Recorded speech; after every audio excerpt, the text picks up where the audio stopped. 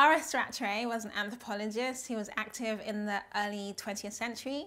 He was sent to the Gold Coast in around 1910, where he worked and ended up working at Achimota College, which was the grand school of the Gold Coast at the time. Many of our presidents, Kwame Nkrumah, Rawlings, came through that school. And he headed up the anthropology department there. Many of his students were research assistants. And then in 1921, he started the anthropology department of Ashanti at SOAS. In 1924, he did a West African pavilion at Wembley.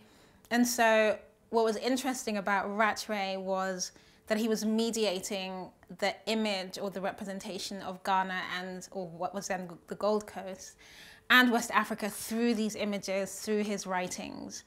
You know, he wrote books like this one, which was called Akan Ashanti Folktales.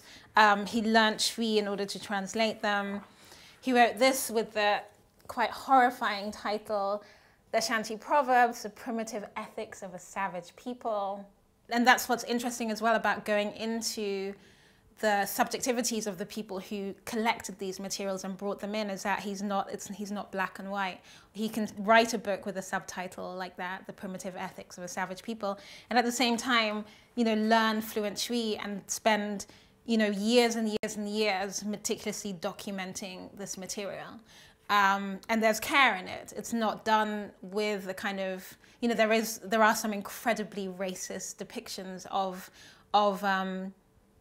peoples in archives. These don't quite fit into that. So there's this kind of complexity of who this person was, how they depicted us at the time, and to kind of go into that and have it explained through these images. The other interesting thing was when I was doing my research degree into classical ontologies of the Achim people, the Akan people, I used Rattray quite a lot as a reference, as well as people like J.B. Dankwa. So what had happened was that the categorization of ourselves, both in text and in image, you know, was being mediated partly through a colonial administrator, which is a kind of tricky and interesting place to be. I mean, you'll see through some of these images, I find these images incredibly exciting. There are images of all kinds of classical architecture that doesn't exist anymore because, you know, the British razed them down. So you have that duality of something that's being destroyed and devalued on the one hand, and then kept and categorized and raised in value on the other hand. You know, we were told, for example, with a lot of these objects through the whole missionizing expeditions that happened, that are objects, that are rituals, that are ways of being, were of no value, that they were fetish, that they were voodoo, that they were negative. And yet then these objects were meticulously documented, carted off, and brought into museums like this one and the British Museum, where they were accrued value. So there's this kind of translation of value, which obviously is highly questionable ethically. You know, there is these depictions that we don't even necessarily have anymore, for example, of all the different types of architecture that you get. You know, the Ashanti architecture of the north, you know, this kind of Islamic architecture of the Upper West and Upper East. You have sculptures, you know, these sculptures that you have to some extent in contemporary form. You know, this one of the ruler, the Ashanti king and his entourage. You have this form of sculpture, which I haven't really seen so much in Ghana nowadays. And then objects that I haven't necessarily seen in contemporary form, like these objects or this, you know, this sculpture, which is just really fascinating. One of the interesting things as well is that, you know, in the descriptions of the pictures in the archives, you know, he'll speak about different temples that, you know, were in existence. And so the fascinating thing as well is that just within 100 years, you know, traditions that were very much in living practice have been demonized because of the kind of practice of colonial Moors. And that's a really interesting thing to trace, and that can be directly traced and dated through the photography.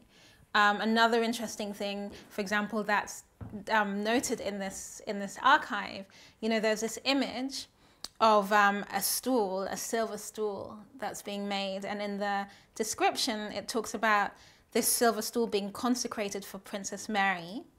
And there's quite a lovely description of it in the letter the Ashanti Queen Mother wrote to Queen Mary. And she writes, "The silver stool of the Queen Mother of Mampong," she explains, "it does not contain our soul as our golden stool does, but it contains all the love of us Queen Mothers and of our women. The spirit of this love we have bound to the stool with silver fetters," which I think is quite beautiful. The interesting thing about the image and the description of it as well is that, you know, we hear often about the colonial relationship, first of all from one side, and of it being one particular thing. But this kind of speaks of a kind of mutual respect. It speaks of agency on our side. It speaks of us as givers, not necessarily just of the colonized. And so there's things about these archives as well that just rewrite and recomplicate and give more pluralistic narratives. It's a fascinating archive to go into and re-look at from my point of view, from a Ghanaian point of view, in terms of how, you know, these writings and these images were meant to mediate the image of us to an outside world, and then how it came back to mediate us back to ourselves, and also to put the writings and the photograph not just in context and in relativity with photographs and writings at the time done by Ghanaians or people of the Gold Coast, but also to look at them from a contemporary point of view. And what does that do in terms of informing us as Ghanaians about who we were and where we've come from, and how we've come to be what we are today, but also of, you know, England in the same way. How did England you know, document, how did it come to understand itself in relation to other people? So there's so much wealth in this archive. And also the other thing is looking at it from a classical Ghanaian ontology. Rattray, I think, was quite meticulous in his own categorization of these things. But, you know, if I go back to knowledge keepers now in Ghana, you know, what are they going to say to these photographs, and what layers will they add once we have his, you know, categorizations and explanations against the categorizations by knowledge keepers and our own kind of categories of ontologies and of aesthetics.